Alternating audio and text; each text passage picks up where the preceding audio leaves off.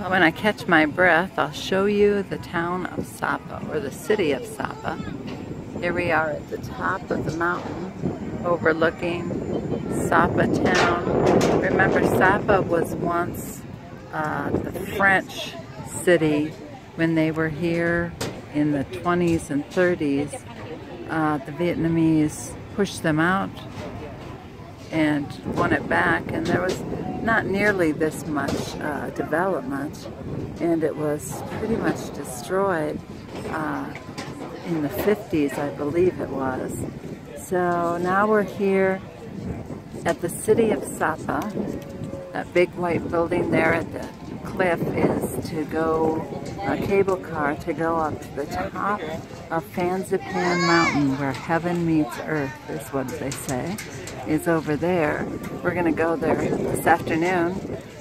Luckily we won't have to climb so much because it about killed me this time.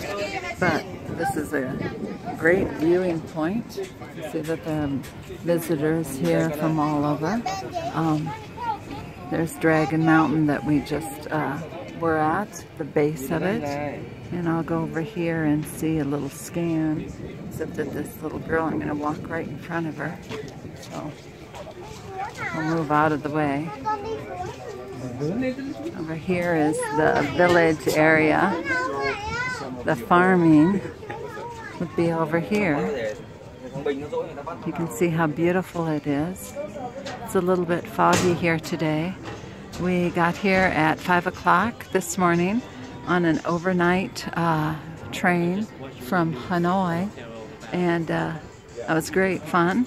And we actually could sleep, and we had 2 other people in our berth with us, and we slept on bunk beds, and it was okay.